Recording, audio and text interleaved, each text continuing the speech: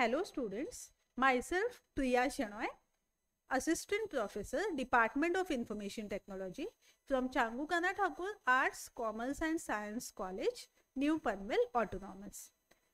We will be discussing topic on introduction to embedded systems.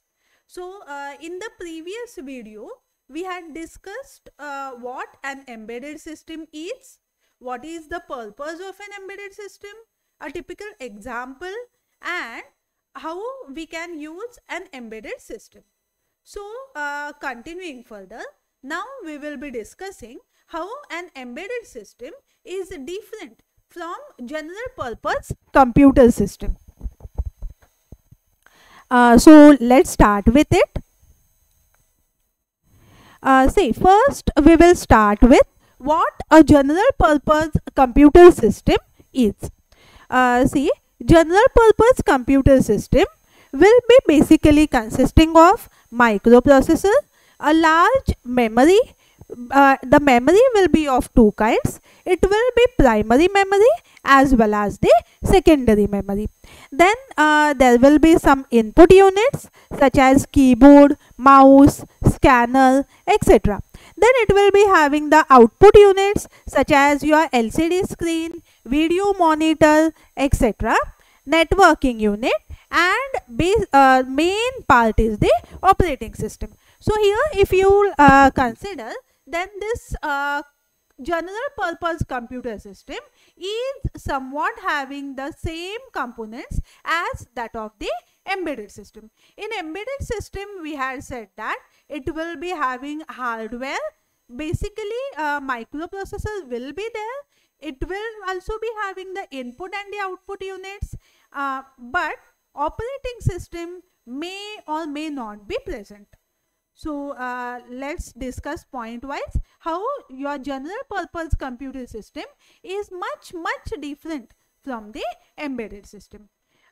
First, your general purpose computer system is combination of generic hardware and a general purpose operating system that will be used for executing variety of applications, whereas your embedded system will be combination of special purpose hardware and the operating system may be embedded that will be used for executing only specific set of applications. Then as we said just now, operating system may or may not be present in case of, it may or may not be present in case of an embedded system, whereas in general purpose computer, operating system will be there. Then next, your general purpose computer system, it in that your applications are alterable or they will be programmable by the user. End user can install or he can reinstall the operating system, he can add some application software, he can remove the existing application softwares as well.